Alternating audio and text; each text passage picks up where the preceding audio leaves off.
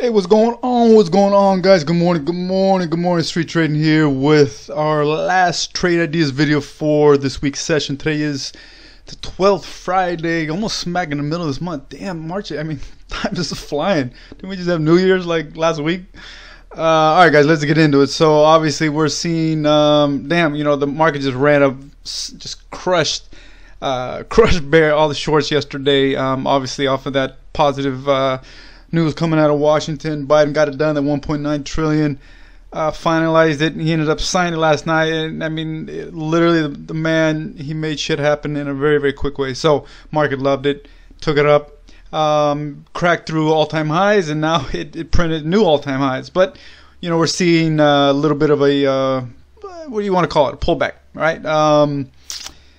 Again, you know, whether we're going to continue pushing higher remains to be seen. You know, it's probably a celebratory run, quote unquote, but everything else is still the same. So make no mistake about that. So, you know, that was just a little bit of an excitement. You know, whether we're going to push higher or not. Again, you know, it probably wouldn't see it happening today. Today's Friday, and always more of a volatile kind of profit-taking day for many of the long-term holders.